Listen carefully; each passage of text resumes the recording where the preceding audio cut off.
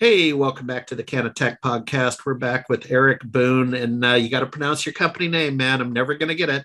Meristermatix. All right. A little fun.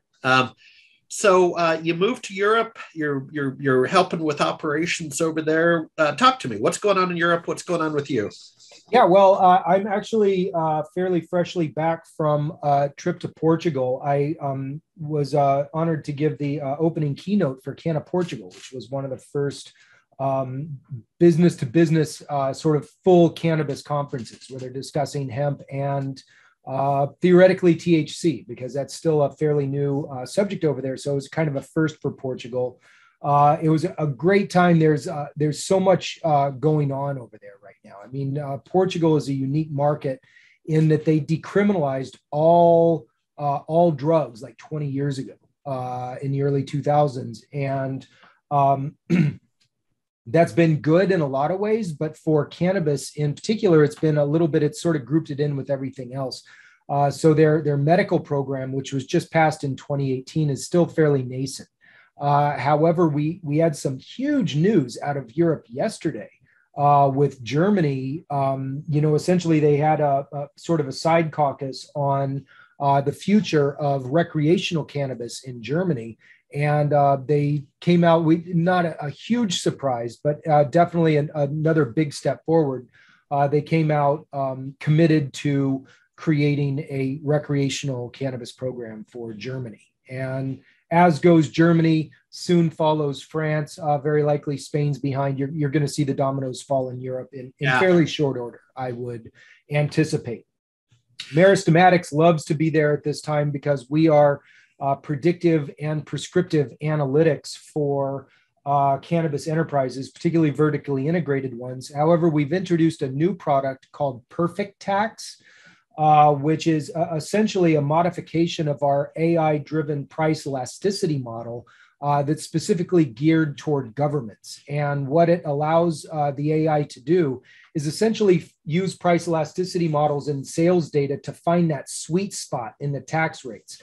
As you know, a huge problem, particularly in California, is that the government's just got so greedy with their taxation that they end up providing a tremendous amount of fuel to the unregulated markets, to the traditional markets. I believe the latest that I've heard in even in California still to this day is only about a third of all the sales in the state are take place within the regulated market. So all that $4 billion of cannabis that they're selling every year in California, that number is probably closer to 12. And they're only capturing taxes on a third of that. So, with using AI and big data analytics, we can hit that sweet spot on the taxation to figure out, what's the consumer going to accept, and what will allow the government to get a smaller portion of the pie, but you're growing the pie pretty considerably by taking, some wind out of the sails of the unregulated market.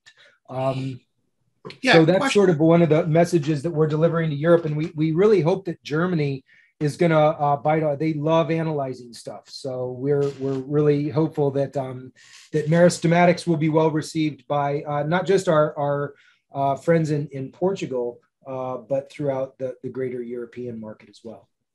Yeah, so a couple questions. One is, I saw something fly by that California just lowered the taxes to 15%, like with the last several days. I don't know if you know anything about that. I saw a couple LinkedIn posts, and Randy Rowe, my friend and yours, talked about it too. Yeah, I didn't do a deep dive onto that. I noticed it myself, but what I have not heard any evidence of, and I could be wrong on this, is that it wasn't like this is more of a crapshoot. Like I don't know how they're just sort of I don't know how data driven the decision was for that particular tax rate. Because I mean, a straight up 15% that's not what AI rates look like. They're highly, it would be 15.8732 or something like that. Yeah. And so when they hit the sweet spot, like they really, really hit the sweet spot. And so 15 probably is not too far off. And another thing that I like hearing out of California is that I believe there's an even lower preferential tax rate for social equity candidates, people from disproportionately impacted communities of the war on drugs. So there's even a little bit of an extra incentive to help balance out the playing field a little bit more, which I'm always happy to see. Yeah, cool. And then maybe the final question I have, and we'll certainly circle back to you next quarter, would be we're just coming off an event. That's not why we're here on this podcast. That's a whole nother podcast. But with Europe, publishing partner Global Cannabis Times, they're evaluating the feasibility of a show like in Spain. And I would like to know and be able to tell them, did your show have legs? Do you think a show in Europe has legs, right? Because there's always a promoter. Well, you've been in show business. You've been involved in HempFest. Do you have a good feeling for the opportunity for cannabis events in Europe? See, that's I would actually argue that is probably where the value is right now. I genuinely, and this is coming off of, and I'm sure that I'm going to get, hurled with disagreement on this, but I mean, at MJ BizCon last year, I had a really tough time sifting through the value of that absolute behemoth of a show. And it seems like, a lot of the new players there kind of didn't have their feet wet. And a lot of the established players have already sort of, seen the ROI not come through and have opted to, either have a much downplayed presence there or just, buy attendance tickets and walk around and have conversations on the floor. Yeah, that's what I do. So yeah, I mean, same here. We didn't have a booth there in last year in this 2021 show, but I think that the shows like this Portuguese show was much smaller, but you also had some who's who there, like Mila the Hash Queen was there from Amsterdam. You had Captain Hooter there, who's a pretty good on the social media circuit, and an expat cannabis guy throughout Europe. Goes back through the day. I was traveling over there with Jack Harer's son, Dan. Dan accepted a lifetime legalization award on behalf of his father, so that was pretty cool. So you have some bigger and bigger names like starting to hit the markets, but the shows are still, by our standards, fairly small. Like it was it's okay. Yeah, and I mean, I'm fine with that. You don't need 330 different CBD distributors at one show. Like it's too much. So, the smaller, more intimate shows were really nice. A lot of cool innovations were showcased. Like 8,000 Kicks. They're like the cannabis shoes, the hemp shoes and stuff like that. They're all over Facebook. The president and founder was at that show, hawking his wares. It was pretty cool. So that you still have some good high level accessibility. And I genuinely feel that there's more genuine potential ROI in those shows because they haven't become so ubiquitous yet. Yeah.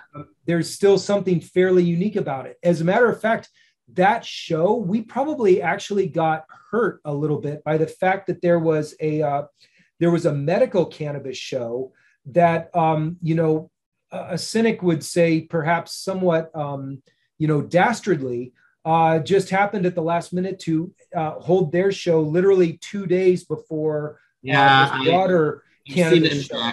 It's not an uncommon, and they claimed that they were the established show because they'd already done it one whole year. So it was one of those annoying situations. But even in light of that sort of competing show popping up at the 11th and a half hour, the reception was still really good. And there was a lot of coverage on CNN, on Bloomberg there locally. Oh, wow. It was picked up in print media. It was picked up on television media. So it's still new enough and unique enough. And it's not like we're still at the early days. I mean, it's Portugal would be considered an archaic medical program by our standards. And like probably within a year, that's going to be completely turned on its head. Yeah. HempFest has an amazing event planned actually for the end of September. because I also, in addition to the job that makes me my money, the one that takes all my money is my nonprofit volunteer work on the board of directors of Seattle Hemp Fest. 30-year-old fixture in the industry, great in the space. And we're going to actually be scaling our model over to Europe. And we're anticipating a fairly well publicized and well visited, at least 10,000 event in end of September. And there's actually going to be an opportunity to get some free smokable hemp at this event. It's going to be far out. So it's CBD, not the THC stuff. We're already dealing with local law enforcement and local politicians, but we've got some exciting things planned for Portugal and for Europe. So I can't wait to come in and provide quarterly updates, because they will be ample. 15 minutes might be inadequate. I'll next. You're officially our global correspondent for this. Hey, before I go, I got to run in a second, but before I go, just to clarify, because I'm actually going to spend the month of August back in Seattle because of my cannabis related business activities. You know how it goes, Eric.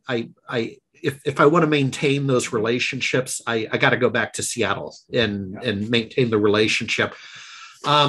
But that's the month of August. Am I hearing you say you moved Hemp Fest to late September in Seattle? No. That the Hemp Fest that I'm referring to is actually the Hemp Fest in Portugal, the Hemp Fest in Lisbon. Okay. It's going to be the first over European Hemp Fest. Hemp Fest, sadly, the Seattle Hemp Fest. We are fresh off of receiving a generous grant from the county as a shuttered venue, but we don't have the runway to do a proper Hemp Fest for 2022.